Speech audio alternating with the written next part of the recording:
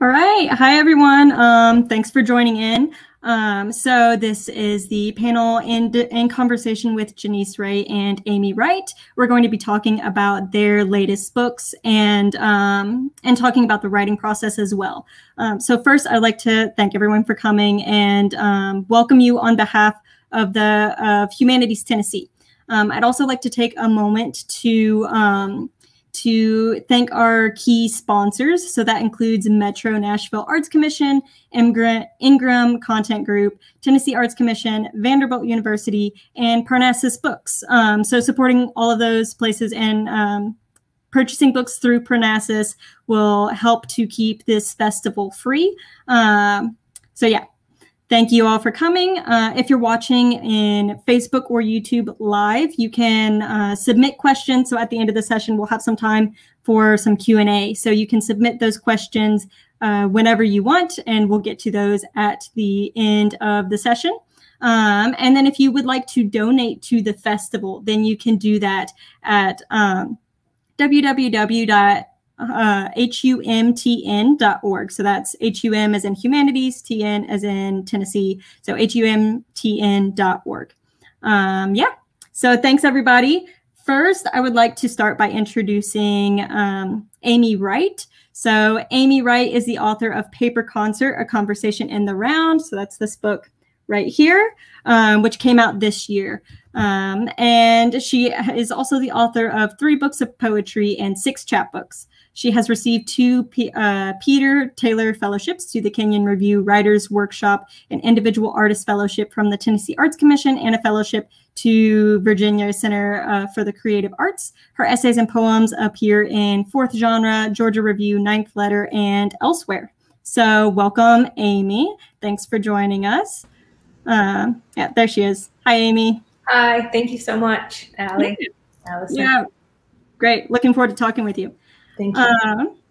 And next, I would like to introduce Janisse Ray. Janisse is a writer working at the crossroads of landscape and story. You may know her first book, Ecology of a Cracker Childhood, which I also have right here. She is the author of 4 other books of literary nonfiction and 2 collections of poetry. Janisse has won a Pushcart Prize, an American Book Award, and a Southern Environmental Law Center Writing Award. Her essay collection, Wild Spectacle, Seeking Wonders in the World Beyond Humans, which is right here, the beautiful cover. It will be out in a month from Trinity University Press. So welcome, Janisse, and thanks for joining us. There she is. Hi, Janisse. Hi. All right. So yeah, so today I would like to talk about, dig a little bit into both of these books that you both have coming out, and talk a little bit about the writing process, and see where that conversation takes us. So first, I would like to ask Amy if you could tell us a little bit about Paper Concert. Tell us a little bit about the shape that this book takes, and to get a sense of your voice, I wondered if you could read a little bit of this piece to us. Sure, I'd be glad to. Paper Concert was born over about a decade plus of interviews that I conducted, largely for Zone 3 Literary Journal, but also for a variety of journals, New Orleans Review, Guernica, published several of them. But I had a wide variety of conversations with poets, artists, musicians, filmmakers, and just a wide variety of people. And so then I put them all in conversation with each other around this idea of a paper concert, which was inspired by the artist Kel Black, whose paper works were particularly moving to me. And so I'll begin with, there are 9 sections in the book. Each section of the book introduces a kind of theme for the conversation. So we talk about class, we talk about race, we talk about the environmental crisis. And in this one, I start with an essay about my grandmother, my maternal grandmother. My mother's mother saved fabric for quilts. Flannel shirts her boys had outgrown, her daughter's cotton nightgowns, denim her husband had worn soft, scraps bagged and sold for a penny at yard sales. Her 2 favorite patterns for these color blocks were bow ties and Dutch dolls. She had quilts in progress until the day she died, and baskets overflowing with starts in various stages of completion. While she stitched, I sat on the floor and sandwiched stacks of gabardine, corduroy, poplin, chenille, lace, and cotton, mixing and matching colors to mimic layers of hamburger, pimento cheese, etc., which flopped and sagged when I pretended to bite into them, like the words to which they belonged. The textures of both delighted me. I slept under quilts, had fever dreams when sick with the flu, and starry-eyed daydreams when swooning into love under patchwork patterns that gave me the sense that everything that had ever been would turn up again in some other form. My family didn't believe in reincarnation, but reincarnated objects surrounded us. Old tires became tree swings, clawfoot bathtubs were repurposed as feed troughs. My grandfather saved baler twine, which he used to fasten everything from cattle gates to tailgates. My mother saved paper bags, buttons, and wood from fallen trees on the farm to make our mantelboard, coffee table, and picture frames. My grandmother converted chipped plates into plant saucers, collaged broken glass into tabletop mosaics, and my father did his part by wearing new t-shirts to the field as soon as possible, so they became fit for what my mother called the rag bag. I learned to dust using my own cotton diaper cloths. Inevitably, I began to save conversations that mattered once I came to value them in Rhonda Simmerman's 9th grade English class. Material, we called it, on the newspaper staff in college. So hopefully that gives you some sense for how I wanted to save things. And so I saved the many conversations I conducted over that decade plus and repackaged them in this form to hold on to that knowledge and to share it with others. It's great. Thank you. I love how that kind of informs your construction of this book, of this project, you know, and how all those questions and interview questions and essays come together. Yeah, thank you for that. Janisse, now we would like to hear a little bit about your book. So we have Wild Spectacle. So yeah, tell us a little bit about the book and this collection of essays. Yeah, right there. Yeah, beautiful. I love this cover too. Oh, you actually have the galley. Okay, great. So yeah. I was looking back through work that had never published or, you know, had never been collected. And I saw this theme of enchantment running through it. And so the book it's essays, and they are divided not chronologically, as is usually my habit. And I think an easy way, an easy structure for the human mind, but they are divided. It's the movement in the book is idea driven. So the first section is called, I forget what it is. It's mainly about Montana, which is where I first set foot in wildness, and also where I became a writer. Oh yeah, that section is called Meridian. And then the second section is travels to farther flung places. And that section is called Migration. And then there's three movements, and the third is Magnitude, and it's a weird title because it's really more place-based, like more honing in. There are other themes and ideas that hold those pieces together, but that's basically it. So I was remembering this quote by Diane Ackerman, and she says that she doesn't want to get to the end of her life and realize that she had just lived the length of it, you know, that she wanted to have lived the width of it as well. And I think, Allison, that's pretty much the arc of the book, which is the three sections are sort of like the line itself, the length of the line, and the width of the line. So, and then I want to say this because I truly believe there's a fourth section that's not in the table of contents, and it's spirit, really. It's the section where I get with you, and you get to, the reader gets to interact with me. It's this place, it's the space that gets left in any book for magic to happen. And I truly believe that's in this one.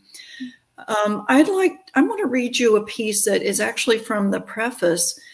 Although I was reared on a junkyard by parents who didn't waste time hiking or camping, I knew pine trees and pitcher plants, bobcats and brown thrashers as my people. I understood wild things as beings with intentions, foremost a searing desire to lead pleasant, fulfilling lives. Once the storyteller Joseph Bruchac told me about people to whom animals are attracted. And oddly, later I met such a person, an Abenaki man named Oness, who visited environmental science classes at a university where I was in residence. So my colleagues there, I better start reading again. My colleagues told me about odd things that occurred during Oness's visits. While he sat outside with students, animals would ease up to listen to him. It might be an alligator or a heron, a squirrel, or a turtle. Then when Oness visited my own class, a black racer came sliding along with its head out of the mown grass, circling behind Oness before hunkering down as if to listen. The essays in this book are about the desire to immerse myself in the varied wild, to survey the territory of wildness, to be wild, and perhaps to become the kind of person who listens to animals and to whom animals listen. It's fantastic. Yeah, thank you so much. I love that. That preface, I think, is a great way to start this book off. So Amy, I'm kind of wanting to hear a little bit more about your process of creating this book. Like, there's a lot of interview questions and responses in this book, and I'm wondering how that kind of came to be, how this project evolved over time. Was it something that you knew you wanted to do for a long time and have been interviewing people with this in mind? Or did you just interview people for fun and then find out you had all of these things that you could put in conversation with each other? Tell us a little bit about that. Thanks. It's largely the process of my own curiosity unfolding in the book. And so I think of the book to some extent as a kind of memoir, because it's really the voices that have shaped me and my education as I asked questions that interested me, everything from, the climate crisis to what it's like to grow up Native in America. I mean, it's just a wide range of experiences that weren't my own, but that you need to understand in order to process what it is to be an American, multiple perspectives. And that's why it's dedicated to my students, because they've been real educators for me too, in asking questions that I couldn't answer myself. And I would have to go do the field research that I encourage them to do in order to be able to understand my own perspective fully. That's great. Yeah, thanks. That's really fascinating. So, Janisse, I'm interested, you were talking just a minute ago about a fourth section being kind of about spirit in this work. And I'm interested in, you write in a few of these essays about duende, right? That difficult to define artistic kind of term that we use for kind of to describe that creativity and soul that we find in art. And I'm wondering, you put duende in conversation with the natural world in this essay collection. I'm wondering if you could talk a little bit about where you find duende in the natural world, in plants and animals and humans, and how all of those interact with each other, and maybe even try to give us a little definition of duende. You mentioned, I think you say something in this book, you define it as mystery, struggle, and darkness. So yeah, talk to us a little bit about that. Oh, it's such a great question, Allison. Thank you so much. I won't go into it very much. I seriously explore the whole idea in this essay about Cabo Blanco, a place in Costa Rica. The essay is written in point counterpoint, and the duende sections are the counterpoint sections. The point sections are the, you know, this evolution. It's a love story that's unraveling. And I thought maybe I could just read a couple of those counterpoint sections about duende and its relationship to humans, the natural world. If duende is what is real, if it is power and magneto, if it is mystery, then the monkeys had duende, the museum had duende, the seething ocean had duende, the beans on Maria's oilcloth had duende. And here's another one. If spirit is what the eye cannot see, then silence is what the ear cannot hear. If noise is superficial, then silence is profundity. Silence is a deeper listening. Silence is shamanic. If some music has duende, so does some silence. There's no primeval silence. All of mystery has a sound. Spirit has sound. I do want to say that those, although those sound philosophical, like I am really writing mostly in anecdote in that, but in these tiny sections exploring this amazing idea of basically where art comes from. Yeah, that's great. I love that. I love that whole essay. It really does a deep dive into what duende means through your experiences, which is great. Yeah, so going back to Amy, several of these essays reference your childhood in the Appalachian Mountains, right, in the Blue Ridge Mountains. And I'm wondering if you could speak a little bit to how that landscape informs this book. And even if you had a section of the book that you wanted to read about your childhood in the Appalachian Mountains, that would be great too. Thanks. I was lucky enough to grow up surrounded by the Jefferson National Forest. And so it was quite idyllic in the sense that there were just so many different insects and species around there. But culturally, it was also very rich in subtlety and in listening to the silences between people and the silences in conversation. And so I think that really informed my interview process, because you can hear in the things that people don't say where the really meaty territory is. And you learn that by listening to, you know, Appalachian people who are more reticent in general, especially in my family, at least. I can only really draw from that experience. But they, my mother had a whole rich language of silence. And so I can read into those silences. So I think that's probably the biggest connection, but also just how to develop rapport between people who don't necessarily welcome rapport easily. I think when you're just entering into these conversations just with strangers, something about that comfortability with discomfort can come in handy. The section I actually am going to give you a representation of how the book works. I'd like to actually share a question that I really resonate with, and that speaks to this question. I said, how did your relationship to nature form? And I asked it of one of my former students, who I'm very proud of, Raven Jackson. She's a filmmaker. She has 2 MFAs, one in filmmaking and one in creative writing from NYU. And she's very accomplished. She's won a number of awards. And she says this about how her relationship to nature formed. One of my earliest memories is of splitting a fat worm in 2 for my father as we fished on the edge of the Cumberland River. I remember dirt under my nails, my feet. I remember the dark whiskers of the catfish we caught. I think I fell in love with nature then. Fishing opened the door for me. As a photographer, I'm particularly interested in taking photos of black bodies in natural environments, breathing, existing, taking up space. In my poetry and films, I tend to have imagery of fishing, trees and fields, rain. These are some of my obsessions. For instance, in my poem, All Dirt Roads Taste of Salt, which became the title for my feature film project, I write, quote, winter, the trees won't stop screaming. I put on a dress I've lost the buttons to, refuse to stay home. In the feature film I'm currently writing, my protagonist has a strong relationship with rain. It reminds her of her mother, who passed away when she was young.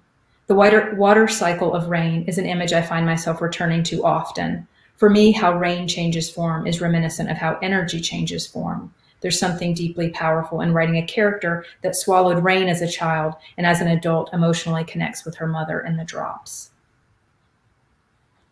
Great. Thank you so much. I did not know that Raven Jackson was one of your former students. I've heard her speak before, and she had a lot of really interesting things to say. I think that was a great reading.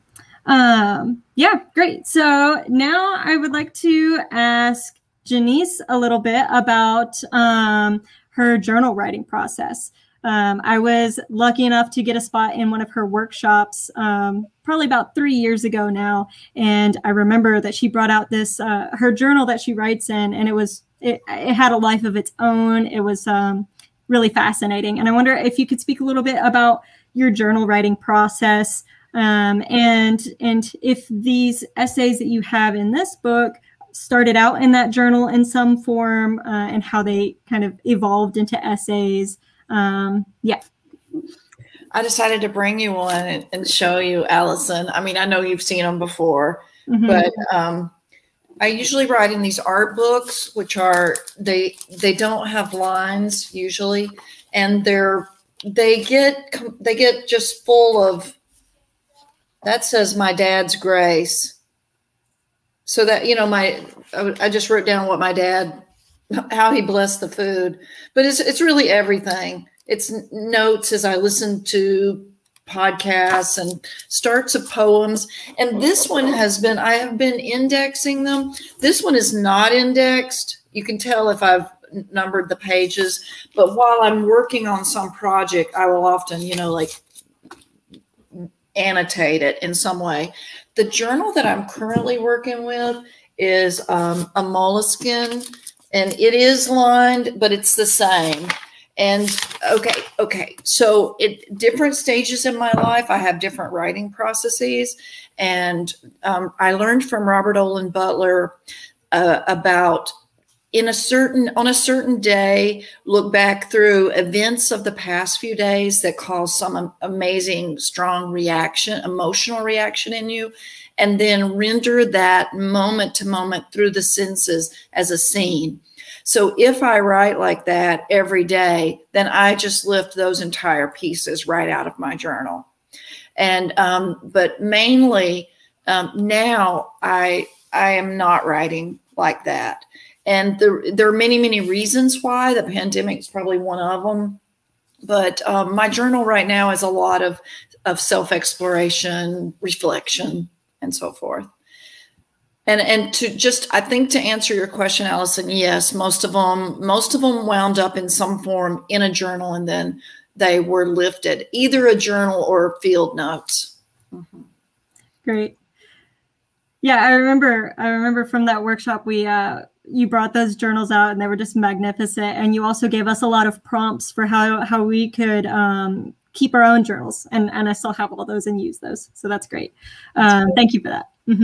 And then Amy, you are also one of my professors when I was studying creative writing at Austin Peay State University, and I learned a lot from you. And one of the things that I remember you telling us and teaching us a lot about was the importance of research in your creative work, right? And clearly this book also required a lot of research in the form of interview questions. So I'm kind of wondering if you can tell us a little bit about research, if you did other kinds of research outside of interviewing, of just writing these interview questions and conducting these interviews, research maybe to prepare you for the interviews, and how research is important to your work, maybe even outside of this book. Great, thanks. I like to show my students that research can be creative. For me, it's very generative. You know, to read something, to learn something. I mean, I think I'm a natural student, and so maybe that's, you know, why I teach, because I continue to learn in the classroom always. But for me, research just gets my mind going in all of these different directions. And so it inspires me to want to talk to people, and inspires me to want to learn more. And so a lot of the research was field research, but that started because I was doing book research. And so I would be reading someone's book. Most recently, I just read Victoria Chang's Dear Memory, and I reached out to her to have a conversation to expand that. And that's just how it works. I'll pick up a book and I'll think, oh, I want to know more about this. And the other way that it works is in Zone 3, somebody might send us essays. I've been the nonfiction editor for a number of years, and sometimes I just want to deepen the conversation in an essay or open some level of access to the essay. And so we'll have a conversation that's about their work.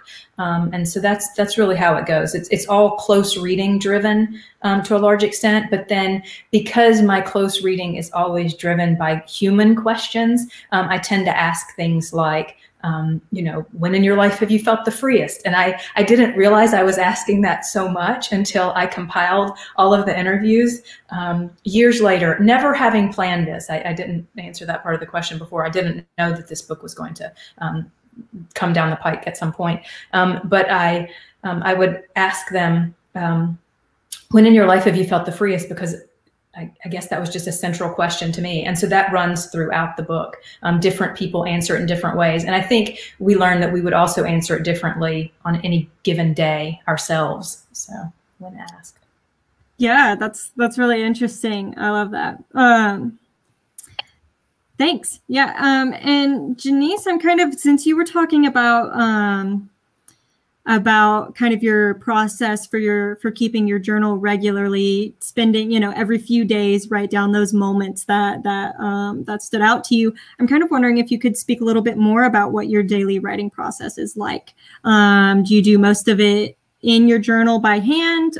Do you spend some time every day, taking pieces out of that journal and typing them up on a computer and kind of creating something that you would be willing to send out for publication? Or just kind of, what's your daily writing process like? Mm-hmm. So writing isn't just my art, it's also my trade. And I mean, that's what's so different about me as a writer is I'm all day at my desk, but the actual work happens mostly in the morning. It can happen anytime, but it's mostly in the morning. And I'm actually physically writing, I want to say if I have the time to write, because so many other things are, come about when you're a writer. I want to talk just a minute about creativity. I think creativity is so important because it's the act of creating something. And we live in a time when we're just really actively destroying a lot of things. We're kind of deconstructing the planet. We're uncreating a lot and tearing apart a lot. And I also really believe that stories are transformative. I believe that stories can transform one person's life, many lives, a town, a country, the entire world, and we can see that happened with the Bible, incredibly transformative. But I also, however, think that we're in a time, this technological, really divisive time, when making something artifactual can also be destructive. And I mean, this is really weird for me to say because we're all about books and writing, and so am I. I'm an incredible reader, but I think that trying, to get people to look at us is not necessarily making art or trying to be famous or to get a bigger Twitter following. So the way my writing process has been changing lately is that I don't really believe anymore that it's the most important thing that I could be doing. Just the same as I don't believe that me being educated gives me the right to fly anywhere I want in the world using up fossil fuels. I just think we're in a different space on the planet. And many days I decide to practice that. Today's a day for planting. It's not a day for writing. So Allison, let me kind of just wrap that up, because I've said a lot in there. And so what I'm saying is I believe fully in books and in writing and in stories. And also I question it. You know, I question what I'm doing. Yeah, that's fascinating. I love how those concerns of your writing process and your concerns for the environment kind of come together in that.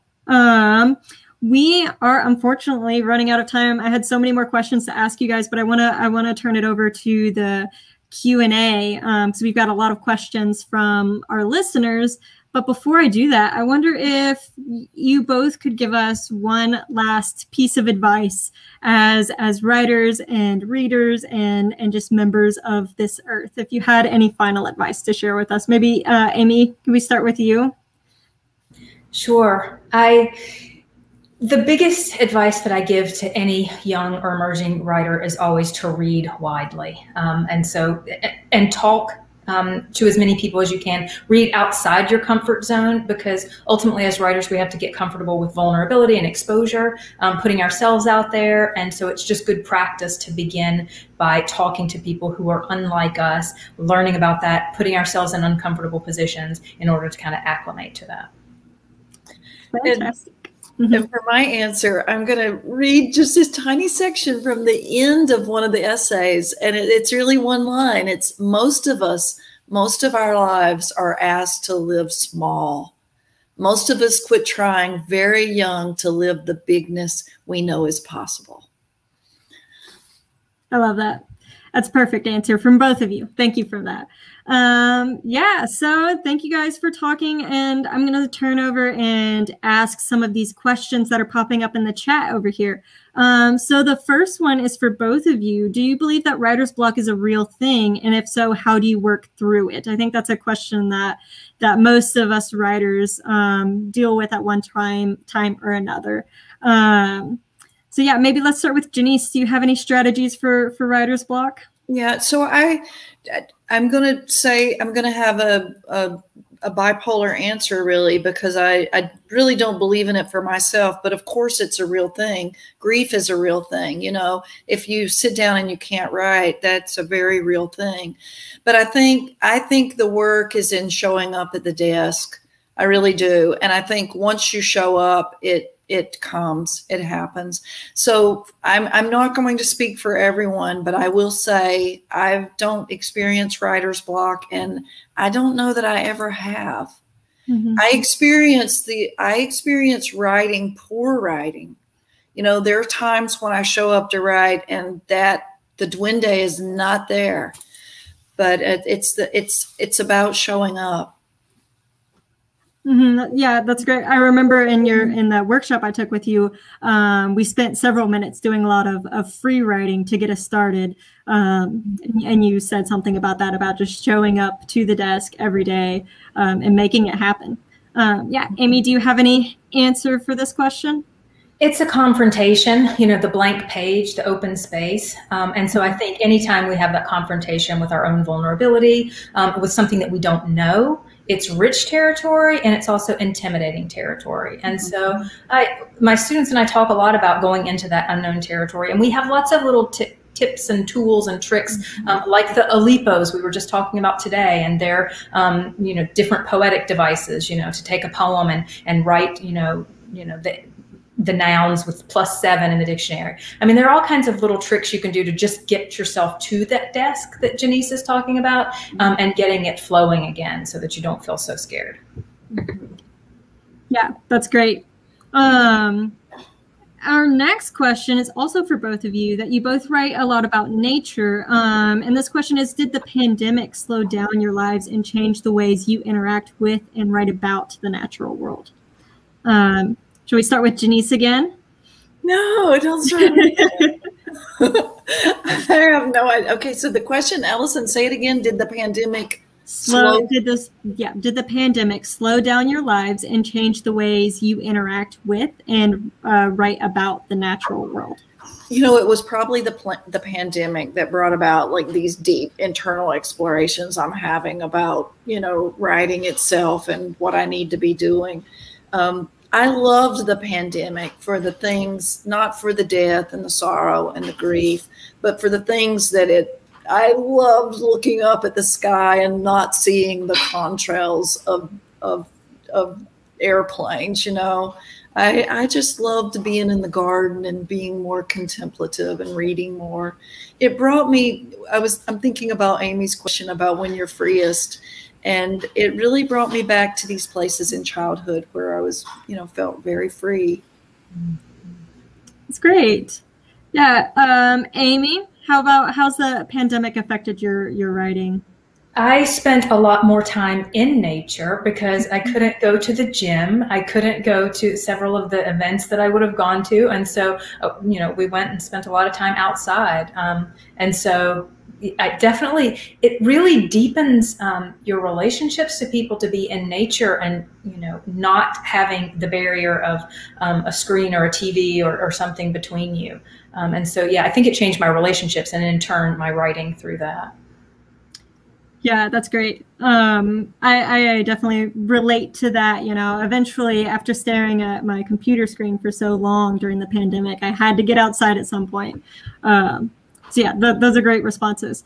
Our next question is about how do you find your agents and publishers, and do you have any advice for writers who want to be published? You want to start with Amy this time, or Janisse? It doesn't matter, whichever one. I'll go. Would you read the question? I'm sorry. Would you read the question again? You're good. Yeah. So the question is, how did you find your agents and publishers? Do you have advice for writers who want to be published?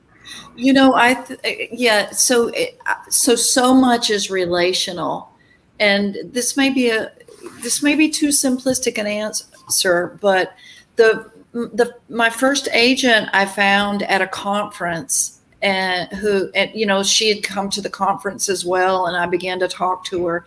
And honestly, that happens a lot. Like, so yeah, it's often that friends talk to a friend, and that's how the word gets out. So I really encourage people to come to the Southern Festival of Books and meet people, especially when we're back in, you know, when we're back real, you know, around each other in real time. Other than that, I think I would send people to Stephen Buhner's book called Ensouling Language. And there's a chapter in the very beginning where he says you have to recognize there's a brick wall and your job is to chip at the wall until there's a crack, and then your job is to make the crack bigger. And so I think for beginning writers, it sometimes seems so daunting.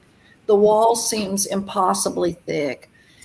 But I think that you just cannot give up showing up at your desk and chipping away at the wall. Yeah, can you repeat that writer and book again for us real quick? Buhner is Buhner, Stephen Buhner, and the book is called Ensouling Language. Great, thank you. Yeah, Amy, do you have any advice for publishing, especially for new writers?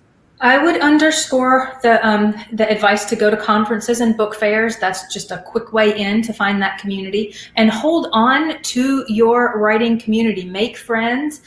They're going to be your readers. And if you have readers that will expand and open your voice, you have a better chance of getting into that publishing market, because we all have just our singular limited perspectives until we think of other people's perspectives and really round out our own points of view.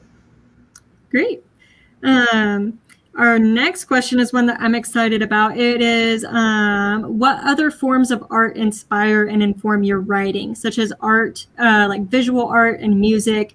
I know, Amy, you have some interview questions with writers or with artists and musicians. So maybe you can start us off with this question.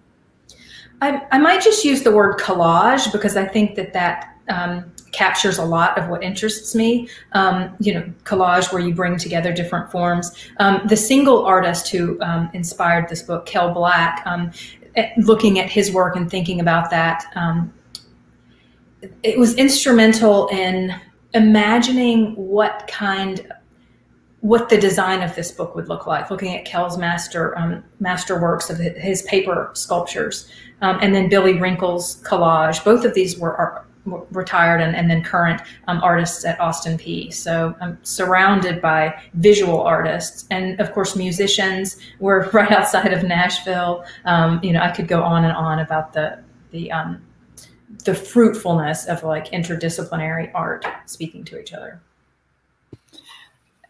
The same. My husband is a painter, and I'm sitting in front of a couple of his paintings, but he is an extremely devoted painter. Every day he's doing, he's a very fast worker too. So every day he's doing 2 or 3, actually. He works very fast. I have to add to art the beauty of nature.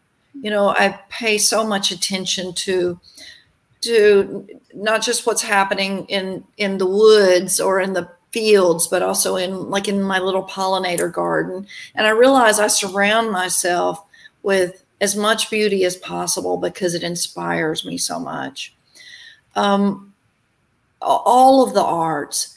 But let me just add one thing that Amy has talked about, and that is community, the community of people.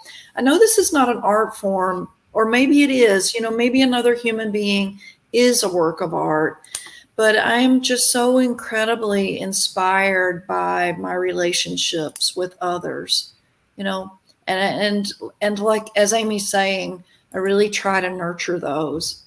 I mean, it may be just an idea that I'm in conversation with somebody about something else completely different, and they say something in a way that I think I'd love to write about that.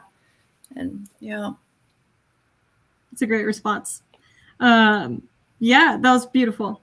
And I wonder if the next question I want to ask is about editing, right? So how your favorite editors function and what your worst editing experience has been, maybe your best editing experience as well. Janisse, can you talk to us a little bit about editing? Yeah, a lot of people have a hard time with editors because they don't want changes. It's our baby, and we just don't want you messing with it. But I think an editor is a writer's truly best friend. I have been saved from so many terrible mistakes by a great editor. So I love the editing process. My favorite process in the whole writing process, my favorite process is actually revising, especially revising when I have it in my camp. But I completely love it when I give it to somebody and they see leaps that I didn't see. That's great. Yeah, I wish we had more time to talk about the revising process as well. That's a fascinating part of writing, right? Amy, do you have anything to add about editing? I would just say that an editor can sometimes do that thing Janisse is talking about of surprising you about your own work. Something wonderful happened in the midst of this book, thanks to Mark Gaba. He turned the interview over on me, and so he started asking me questions, and he asked this question: how does revision figure into creation as you've described it? And I say, it may be the answer inside Blake's poem, a good revision frames art's fearful symmetry.